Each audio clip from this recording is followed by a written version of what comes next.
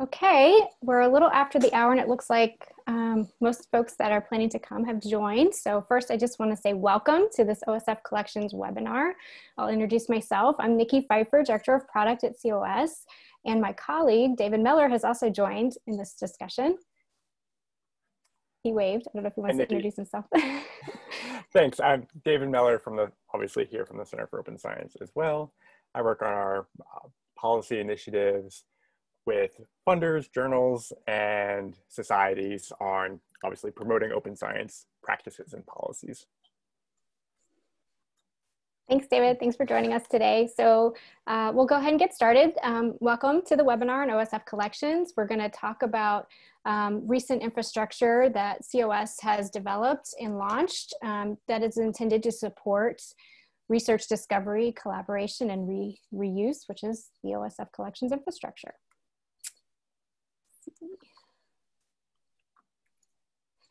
So you've all joined us today because you care, just like we do, about research integrity. In fact, I think just like us, you have a commitment to a framework for research which fosters the principles of research integrity, making things ethical, responsible, transparent, and rigorous as the top priority. This framework that we're talking about is all designed to help support a change in research culture. We need a framework that will foster communities and be empowered to demonstrate these new norms. So this pyramid sort of represents what is the peers, the different tiers that are needed to really support a research culture change. The first being infrastructure that makes it possible. A user interface and experience that makes it easy for them to come in and do their work. Communities that foster these beliefs and these practices and make it more normative. Incentives that make it rewarding, and policies that make it required. In order to foster these new norms in communities, we need this infrastructure to facilitate open sharing, collaboration, improved rigor of research, and to ensure that research findings are discoverable, reproducible, and reusable. So OSF Collections is a solution to facilitate that for funders, societies, journals, communities, just general organizations with this initiative and important factor, lab groups and consortia projects. This OSF Collections enables them to advance their open policies and incentives to demonstrate their transparency and rigor of research outputs through their sharing and collaboration, and to ensure access and reuse through discovery. A quick overview of OSF Collections. OSF Collections collects and aggregates OSF projects. It displays them on a branded discovery interface, and it leverages the OSF project structure and flexibility to enable collaboration and rigor in research workflows, making the research process open, transparent, and accessible.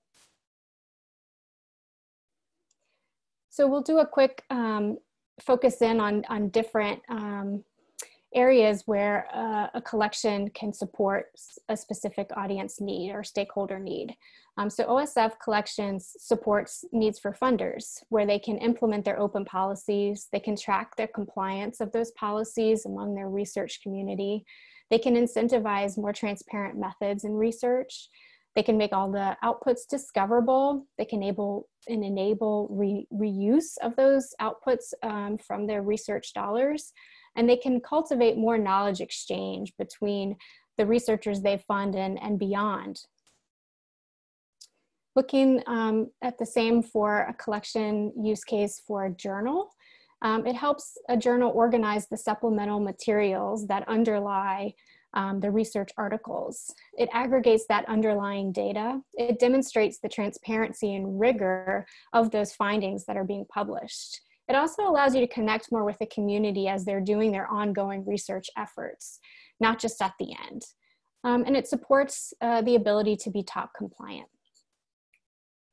And just looking at collections for communities of practice, which has a broad sort of span of opportunities. It can help aggregate just the open outputs, the data from a large study, or other methods and methodologies that you wish to share across your community. It can help demonstrate what best practice looks like, and it can connect with the community in ways where they can share and collaborate and foster those new normative behaviors. And it really facilitates sort of that open sharing and ability to see what different projects are doing and be able to engage in collaboration with them. So at the core of any collection is the OSF project. Again, that's what is being aggregated in the collection, or OSF projects. And let's do a quick refresh on the robust functionality built into the OSF that supports open, transparent, and rigor in the research workflow. So at the core of OSF, we have open source developed software. We have a public open API. OSF projects have a very flexible structure where you can have granular permissions and access controls with the ability to add components and folders within that structure. You can register DOIs for projects and components. You can affiliate your institution. The OSF supports 11 different file storage integrations, allowing you to not move files back and forth, but actually be able to just connect with where you currently are working. The OSF also supports over 500 different file types, meaning some of those special files could be easily rendered and viewed in the browser.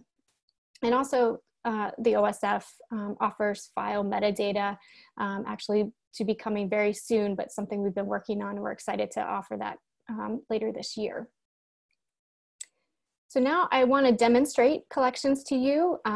We will sort of start by looking at a populated collection that exists already at their branded discovery page. We'll navigate and look at submission using the simple submission workflow. We'll look at how custom metadata for a collection submissions enables, better discovery and organization of the content. And finally, we'll look at how the OSF project that is part of a collection, how it affiliates back to that collection.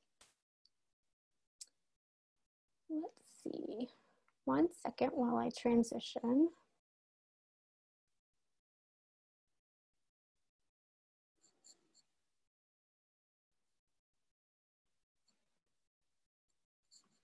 Okay.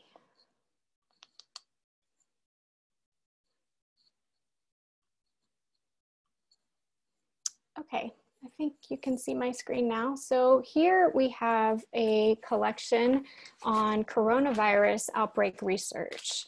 On this landing page, you can see the branding, colors, and a logo for this collection. This is all something that can be provided by the admin of the collection, and it's customizable.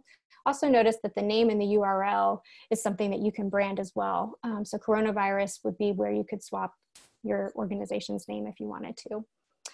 So if we start to look at the functionality on this Discover page, you can see that you can facet your results. So currently it shows all results, but you can facet to look for things like all active COVID-19 research, and it will populate only those projects that fit that criteria. You can also further refine your search by putting in things like tags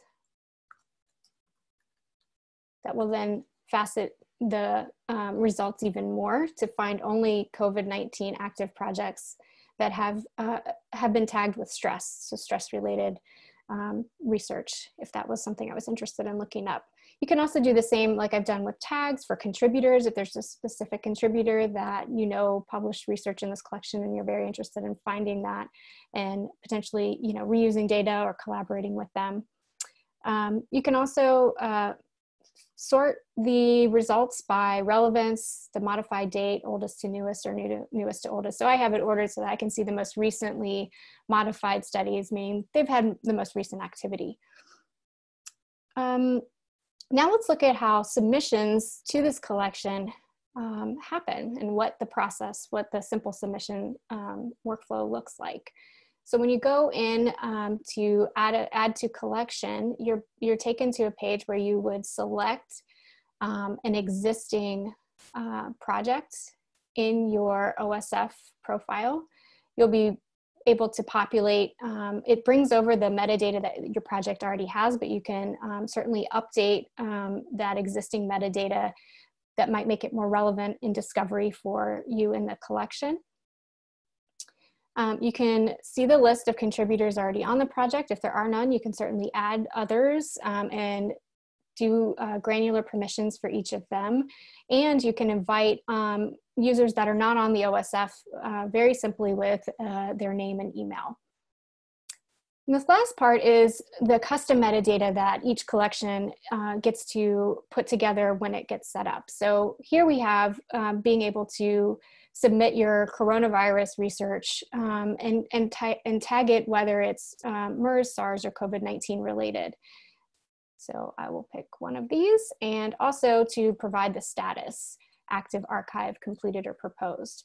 Again, these are customizable. So a collection could have a journal issue and volume, for example, or a funder might want to put their specific program areas and the status of the work to be able to ensure that you can keep track of those projects as they come in. As every project gets submitted to the collection, it is going to be made public so that it's discoverable if it's not already. So let's look at the one of the projects that was in that first collection that we were sorting through the results. So one of the things that on these projects, it will indicate that it is part of this collection, as well as the metadata that was associated. So the type and status are here. What's interesting is that this project is also containing supplemental materials for a preprint that's on Site Archive. So you can see both of those aspects of where this research is being indexed and discoverable. Okay, I'm going to switch back over to the slides, and David's going to talk a little bit about the different partners, use cases, and examples that, that he's been working through with several folks.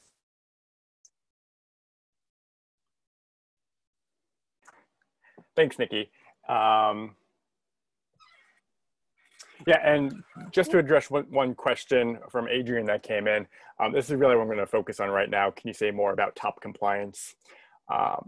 And before I say that, I really want to emphasize that here we go, the top guidelines. The reason we exist as an organization is as a culture change organization who advocates for better practices and policies around open, transparent, and reproducible research.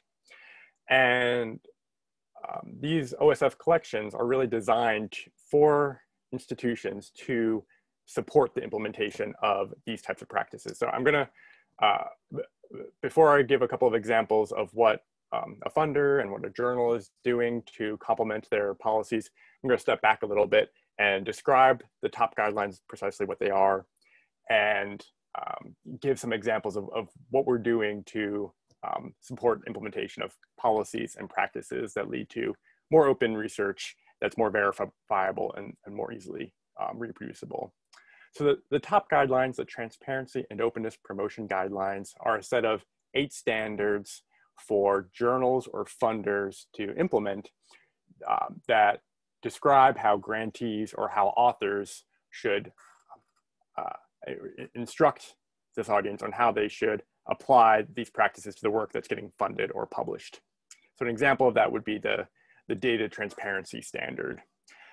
Each of the different standards can be applied in one of 3 levels of increasing rigor.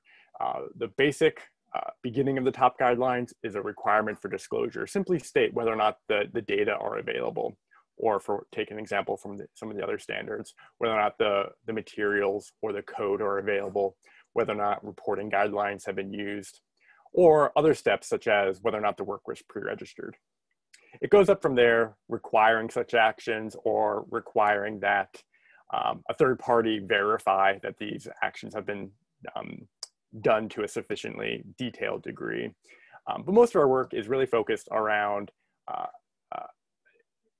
really raising the bar a little bit, just to make sure that it's simply clear and easy to understand whether or not the funded work or the published work has underlying data, materials, code, or pre-registrations available with it.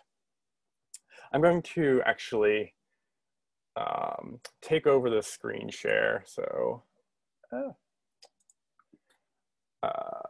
Nikki, if you would be so kind as to stop sharing your screen, I'm going to point to, and I'm going a little bit off the cuff here. I'm just going to go to desktop. Sorry about that. Chrome. Share, okay. And the top guidelines, as I said, are for provide specific recommendations for funders and publishers to give instructions to their funded work or to their published work, the authors of that, to describe steps that should be taken to share data, to pre-register the work, or give recommendations to those entities for how work should be replicated.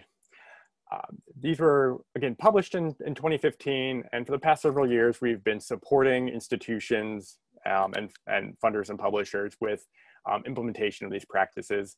They're widely endorsed in the publishing and funding community, and a lot of our recent work has been around evaluating the degree to which various entities are adopting these policies and supporting adoption of these with individual stakeholders. But more of what we want to be doing over the next several years is providing specific tools for entities to complement their efforts. And so here's an example from the International Life Science Institute of North America. It's a funding organization supported by industry in order to support research in life and environmental and health sciences. And so here's a collection that they have up on the OSF. And this is as part of their effort to implement the top guidelines. So they require disclosure amongst the recently funded work of whether or not the work was pre-registered.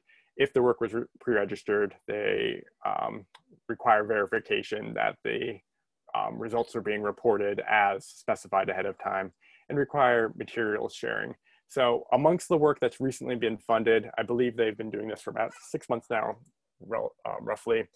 Here is a sort of a list of ongoing projects that are under those mandates that are being covered by the top guidelines by ILSI North America. Here is one of the projects that has recently been uploaded, and I believe that the study is not yet completed, and so their data aren't yet available. But there is a registration of this study up and available for readers to evaluate. And this is the again, the pre-registration that covers the pre-specified hypotheses, data collection plan, and data analysis plan. Once results are ready for that, so this was just obviously registered about a week ago, there will be the ability for researchers to post whether or not the results are being reported. And of course, it's not available here yet because it was just implemented within the past week. But here is an example of a pre-registration. This is the example registration. If you go to our main registries page and look for an example, this is the first one that pops up. And this is a study that we were conducting with a couple of colleagues on evaluating how folks pre-register. And the work for that has been reported as a preprint. And so that's available for review at this time. And we're, it's currently in review for publication at a journal, but as of right now, the results are reported right there. The Journal of Business and Psychology also strongly encourages data sharing and acts such as pre-registration, but they're not at the level 2 that I described with the International Life Science Institute. They're strongly encouraging data sharing, and instructions to authors indicate that there's an expectation that data be shared. And during the review and acceptance of articles, editors reach out to the authors and instruct them to share any materials that are shareable, post any data that can be shared or posted, post the analytical code if it's available to be posted. And this is something that's been, that the editors there have been doing for the past, again, roughly 6 months. And here are the articles and data that are,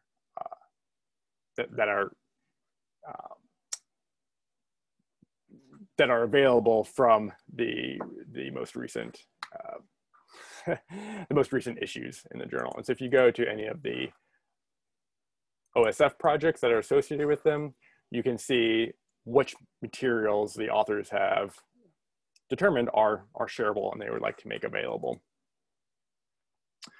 So this is the online syntax that is available from this particular author. And there's sort of a variety of different instruments and materials available for this project. Again, associated with a particular study that's been published within the Journal of Business and Psychology. What I'm going to do right now is stop sharing this and pass it back to Nikki for a little bit more description about what we're doing to roll out the offers for this.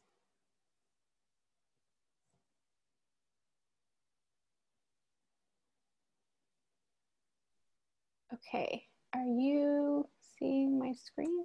I see your screen, yep. Okay.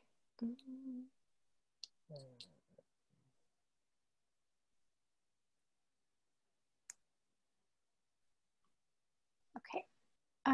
Yeah, so that was a great overview from David, and hopefully gave you some really good real life examples of how a collection could fit into your specific needs and workflow. Nikki, sorry to butt in. I see the presenter view is being shared. I'm not sure if that's the one you wanted to share. No, it's not. Sorry. Maybe swap displays. That might be the, I'm not sure. There it goes. Yep, that's right. Okay, perfect. Sorry about that. So OSF Collections is an interface that we're offering. It's branding and aggregation on top of what researchers can get just by using the OSF. It provides a different view into that subset of projects. And we're offering that at an annual fee of $5,000, but we are discounting that currently to $3,500 annually because we are still working on it.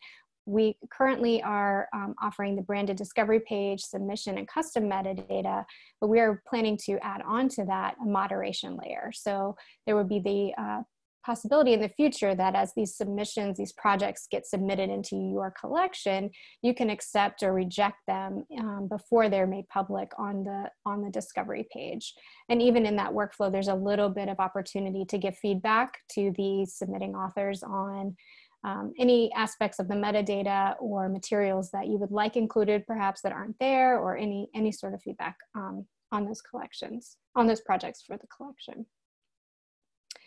So that essentially wraps up our portion of an overview and walkthrough of OSF Collections, but we certainly want to open up for any questions that you might have. We'll look at the Q&A and answer any of those that we haven't gotten to. So if you have any of those, now's a good time to go ahead and write them in, and we'll work through them. And also just to thank you for your time listening and learning more about how OSF Collections could support your needs.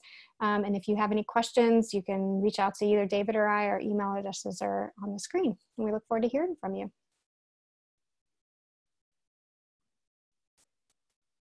So let's see if there's anything in the Q&A.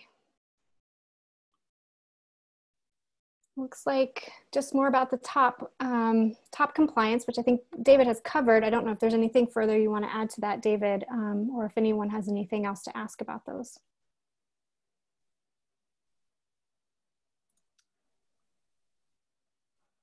Yeah, really, it can complement any of the different ways to implement the top guidelines. Frankly, one of the ways that we often see in funder language or in journal author guidelines, we see things that we describe as not being compliant with the top guidelines. We call those level zeros, encouragements. And one of the things we want to raise the bar with is to get beyond that and sort of require disclosure, require transparency when it's ethically and legally available, and enable what we call computational verification or computational reproducibility to check whether or not the work can be done. And frankly, the OSF collections can support any of that range of implementations. Though we don't like those not too effective encouragement level zero type things, OSF collections does support that. If you encourage activities such as data sharing and point to an OSF collection, that can be a way to support the types of policy we see all the time. If you want to raise the bar, and I'd be happy to help you work through that, to standardize disclosure requirements, level 1, a mandate for data sharing, level 2, or even computational reproducibility, level 3. OSF projects in general, and these OSF collections in particular, support any of those types of implementations of new policies. So I wouldn't say that any of these are force you into, for example, an open data policy or an open data mandate that you might be hesitant to implement. There's often lots of discussion about the best way or the appropriateness of going to those higher level open data requirements. If you are interested in OSF collections, it doesn't push you into that. It really supports encouragement or disclosures and gives you a place to point authors to so that they know where data sharing can happen if they wanted to. But if you're in the camp and you're ready and able to push the button on a sort of a stronger open data mandate, OSF collections is still sort of appropriate. That can be the place where that happens if there isn't already an existing repository appropriate, or if you want to make sure that the work is registered prior to conducting the study. Those, as I showed earlier, each of these projects supports all the different open science practices that we advocate for: data sharing, materials and code sharing, and other activities, especially things like registration, which is commonplace in some communities, is brand new to many other communities. And we're working to make that as easy as possible for any researcher that's kind of wanting to dip their toe into that for the first time.